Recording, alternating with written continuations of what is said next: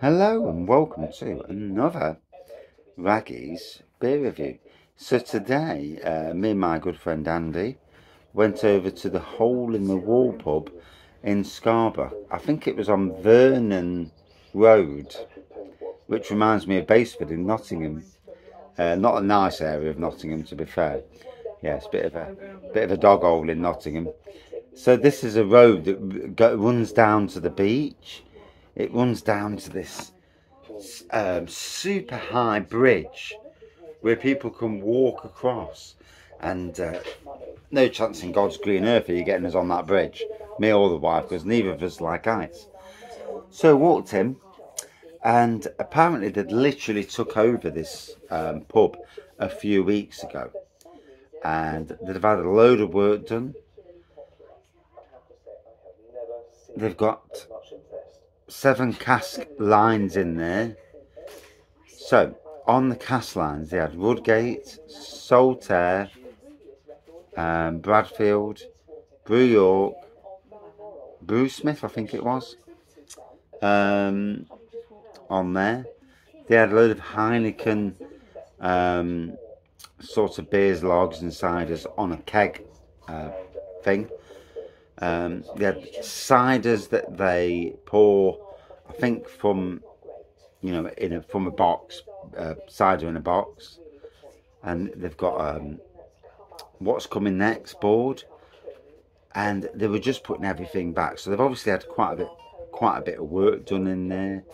They've got a craft beer fridge with a shed load of vocation stuff in, and the bloke on the bar himself, he was super helpful. We had to pay by cash because their card facilities were not up and running.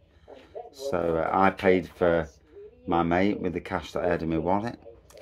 And I had a Rudgate and he had a York.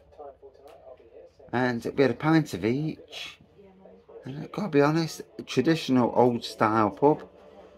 But there's a pool table. There's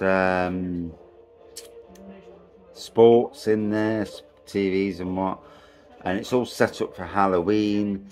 And the staff themselves, the bloke behind the bar, he was absolutely top notch. Couldn't be more apologetic about the state of the pub. But as beer drinkers, the beer was absolutely amazing. It was pure, totally pure, cask conditioned. So you can't fault it. You're setting up a new business, and the first thing we both assured him that you're doing a good job. He wasn't the owner. I think he was just one of the people behind the bar. So yeah, doing a spot on job. And I think the owners did come in, to be fair, and they were really nice people as well. And so, cracking place, amazing beer. And to those people at the hole in the wall, we have got a hole in the wall in Nottingham.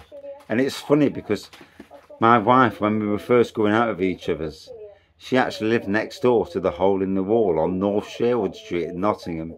So that name actually resonates with us quite a bit, and yeah. Yeah, it's funny how this world is so small at times. But yeah, we had a great time, great service, great beer. What more could you ask for? And my best of wishes to everyone at the Hole in the Wall for Mr. Aggie. Cheers on.